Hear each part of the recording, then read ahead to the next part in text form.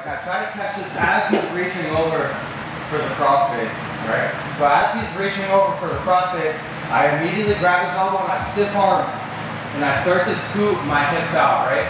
So now, most of the time, keep bringing his weight towards me, right? So now look, I go here. I catch his arm as he's turning back into me, and I go straight to a crucifix. Right to this crucifix position. And now, I'm in the dominant spot. So I go from nearly getting my guard passed to I reverse the position and I end up in crucifix, and now I can do my crucifix series. Jake, when you are like pushing yourself, is your hand on the tricep or on the underarm? On the tricep, right? Because if I'm on the armpit, maybe he can swim his arm back inside, right? You could probably get away with here, but I like to get like right, like on his tricep, like right above his elbow. Okay. And I just get a good grip here, like a C grip. And I scoop my hips out. So now, as I kind of fade him, right? Like I stiff arm and now I just go here.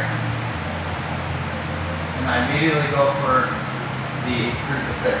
So yes, I feel this, he reaches over. Alright, so I push. I have to come up here. If I stay flat on my back, it's not gonna work. So I have to come up to my post.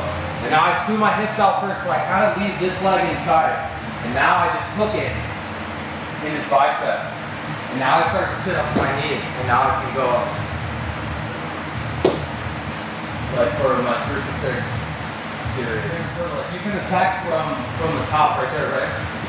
So I pass, I start to sit up, and now as I come coming in, I hook his bicep, and now I can just come here, right? So you can just start to like fish your hand inside for like a choke from here, or you can just like start to square up and maybe go for like a front headlock.